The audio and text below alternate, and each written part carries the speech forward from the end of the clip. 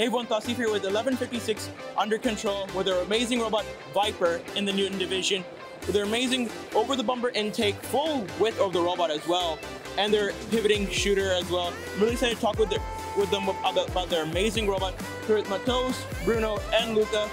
Really excited to walk down with their amazing robot here in the Newton division on Behind the Bumpers. Support funds content creators when you sign up for a membership on YouTube Join. You'll get access to special perks like emotes, loyalty badges, and fun members will even get early access to our scheduled videos and more. 100% of this revenue will go back to our correspondents to help recognize their efforts. Click the join button in any YouTube video to pledge your support. Matos, talk to me about your drivetrain and what you guys are using. Seems like Kraken and Neo, but talk about your process. So this is our drivetrain. This year we are using MK4s with Krakens, and also we are using 3D printed wheels. You can show it. So we chose the 3D printed wheels because last year we did a lot of tests doing with coefficient trick and etc. And this wheels right here, it has spikes, so it gets like 50% more trick with the ground than the SDS original ones. So another cool design that we made, some modification, is that we have this little tube right here that has 1 inch width, so the robot gets like 0.6 inches from the ground. So it's really lower. You can see right now, I can't put my hands on the ground. And also, as the robot is very small, we did a lot of things to improve the electrical. So here we have some 3D printed parts that improve the spark mounted. So here we have the sparks mounted on this 3D printed supported. And also this protects the gears of the SDS swerve drives and possibilities us to lubricate and do everything of maintenance. We just can put this thing out and we can maintenance to take off some grease that is extra. And also it uses a lot of 3D printed parts on the rest of the robot. So you can see that right here we have the Limelight 2 Plus supported by a lot of 3D printed parts, and we did a 2D analysis with the FOV of this camera. We just take the horizontal FOV of the camera and put in the CAD, and we see that this is the best position for this camera. And we did that same thing with another camera, the AirDucam. We see on the CAD where is the best position to it. So here he doesn't see the climber, but he will see the April tags, and we are using odometer. So now let's walk through your intake. Bruno, talk to me about your intake mechanism. Seems like it's an entire width of your robot, but explain your design process with that. We started the season think about how we can maximize the collecting area for the nodes. We actually did a lot of analysis because our MK4 swerve drives, we were afraid of we cannot use a pivot to catch the node on the ground.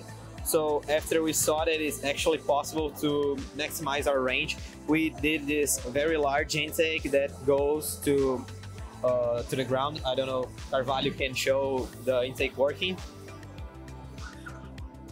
So yeah, now the intake is outside of the robot and he can collect the nodes pretty easy. We have this funnel ramp here, a funnel size ramp made of polycarbonate, and it's really resistant for the impacts that we're gonna have. We focus a lot on make the intake the strongest as possible. We add this 548 aluminum shaft to protect from crashes on the field and to other robots. We also use these TPU rollers here to help catch the nodes sideways. So when we go swerving or go a little unaligned, we can actually catch the nodes pretty easy with those. We have the motors inside of the robot. We don't have any kind of electronics outside the robot when you are collecting.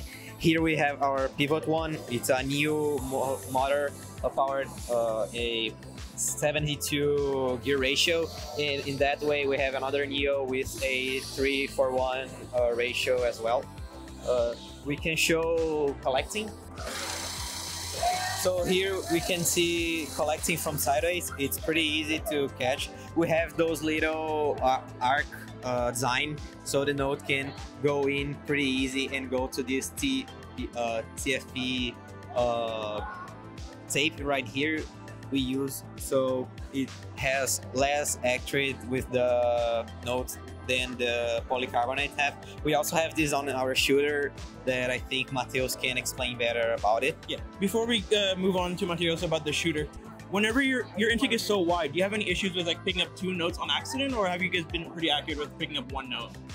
Yeah, when the notes are stacked one above each other, we have the little difficulties with get out one of those. But in our shooter only has a capability of having one node, so the other is stuck on our intake.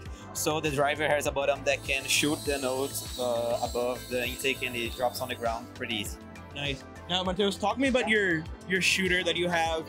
You saw a bit of a pivot over there. Talk to me about your shooter. Yeah, of course.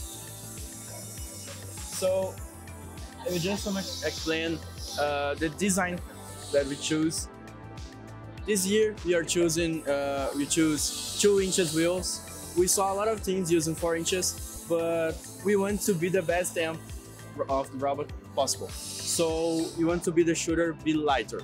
So with the 2 inches wheels, it's very light. And another thing, it's the low CG of the robot.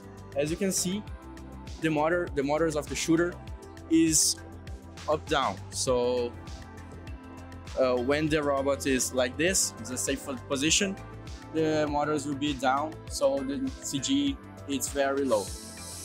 And also another thing, that this year we are using 3D printed pulleys, but with polycarbonate. On the Brazil regional, we saw that these pulleys are breaking, so we trade to polycarbonate pulleys. And also, the node pass through here, so we use this compliant wheels, so the node can get more sticky to the shooter, and uses some infrareds, some reflective tapes, so it gets more precision when it comes to collect the node. Another thing that we have on this shooter is this Teflon tapes right here. So you can see that it's very sleepy. The node doesn't get stuck inside of it. It's very simple to just pass through the shooter. And also, we are using some pockets on this plate, so all the mechanism is rigid, and using this old version that we have right here. You see that it's holes of all of the plate, so this doesn't get rigid. With that, you can get the rigid as possible. So now talking about the pivot, we are using a new right here with a gear ratio of 113 to 1. So it's very fast, but it's very strong as too. So one thing that we did for doesn't get loose, we have a trim tape right here. It's an aluminum tape, so we put inside of the sprocket, so it stuck on the shaft, so it's got really tied up. Another thing is the shaft inside of the pivot is an aluminum shaft, uses a 1 inch diameter, so it's really big and it doesn't get like flexibility, and it gets more rigid than using some small shafts. Another cool thing on the tower, that all of the things are supported on the tower. So the new radio that you can see right here, on the specs they said, oh, you can put on the aluminum tower, on aluminum thing, that will be better connection with the field. So we put in the tower, so it gets like transmitted with the aluminum right here, and it dissipates the heat, and it gets more connection, better connections with the field. You can see right here that we have the 3G right here, and it's supported on the arm again. and also the orange pie supported and 3D printed. And also one cool thing that we did on this pivot is that you can see that right here the thickness is a quarter inches and right here is 8 millimeters. So we just have thickness material where you need. Now, are we able to see this entire pivoted system and the shooter run? Yeah, of course.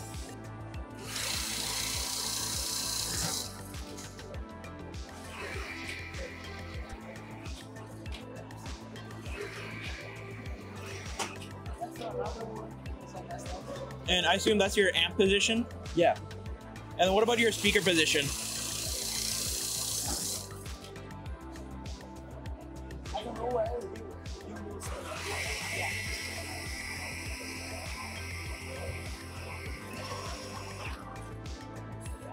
Now, finally, hand it off back to Bruno. Talk to me about your climber that you have. Seems like it's double-sided. Talk to me about this system that you have.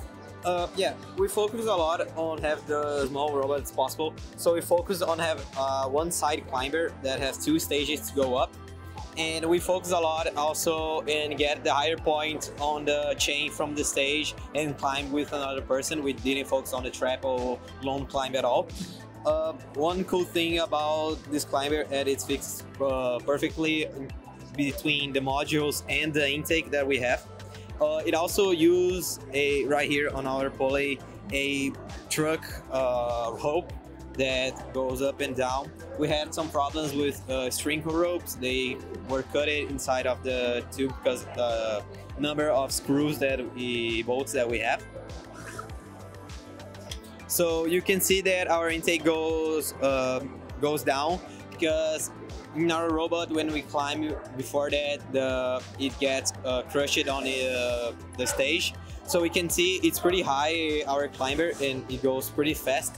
We focus on having a pretty fast climber and goes on the 5 or 2 last seconds of the match and just climb to guarantee an RP and get the points that we need to be good at the qualifiers.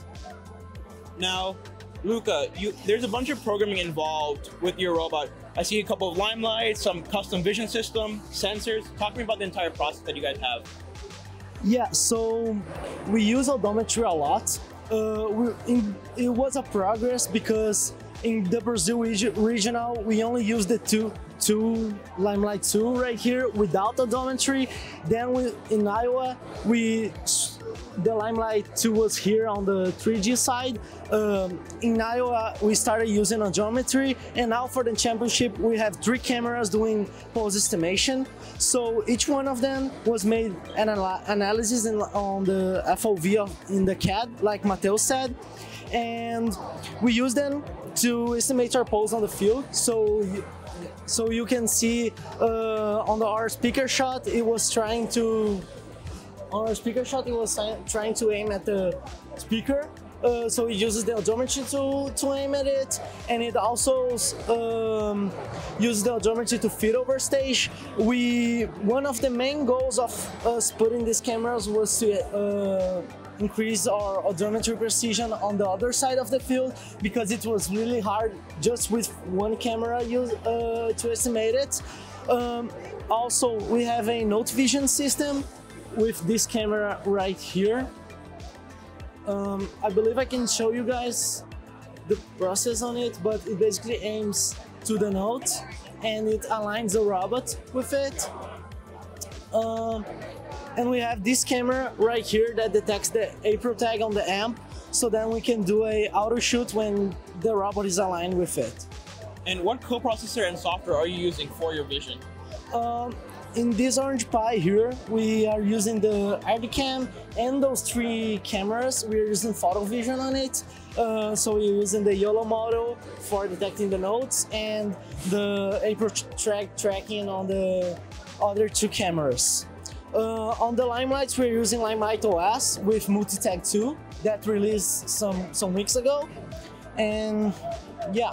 So how's it been using both of the softwares? We can see that the photo vision with one tag, it's kind of messed up a little bit, but on the programming we limit this AirCam here to only estimates the position when it sees 2 tags. So it has worked really well for us. We do an algorithm that searches the one with the most tags. If the tags are equal, it just gets the position from the one that is near to the tag that is detected. Well, 1156 under control, winners of the Brazil Regional. Congratulations on the great success you have so far this season. Good luck here in the Newton division. Really excited to see you guys perform, and good luck to you guys. Thank you. Support funds content creators when you sign up for a membership on YouTube Join. You'll get access to special perks like emotes, loyalty badges, and fun members will even get early access to our scheduled videos and more. 100% of this revenue will go back to our correspondents to help recognize their efforts. Click the join button in any YouTube video to pledge your support.